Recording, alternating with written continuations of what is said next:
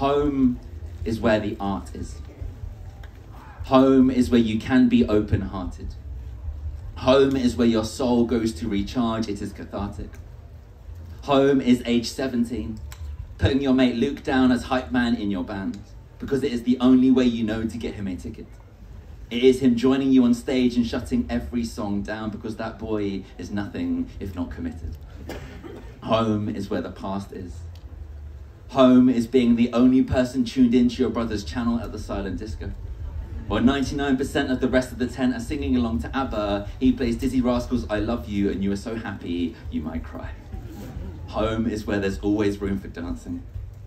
Home is changing into yellow tights in a stranger's caravan and being given a piggyback across the mud before your first ever solo performance. Home is where your potential is harnessed. Home is where safe doesn't always mean the same as guarded. Home is when you started booking poets for Woken Spurs, feeling the need to say it's a Christian festival, but don't worry, it's not like that.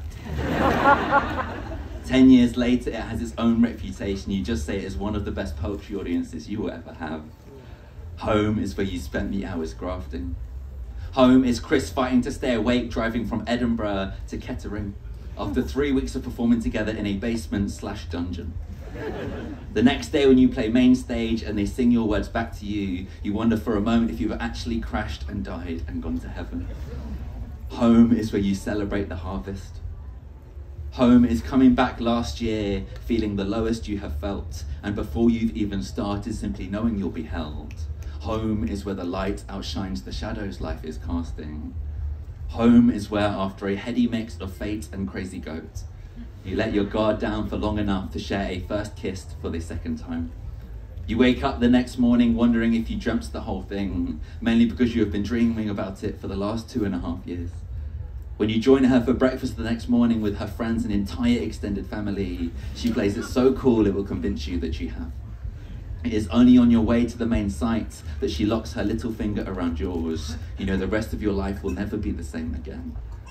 Home is where there's always second chances. Home is a Monday night lift home from a friend all the way back to Margate. She says we don't have to talk if you don't want to. Lean into what is possibly the most delicious nap you have ever had. Home is where it sometimes hits the hardest. Home is where you're welcomed in regardless.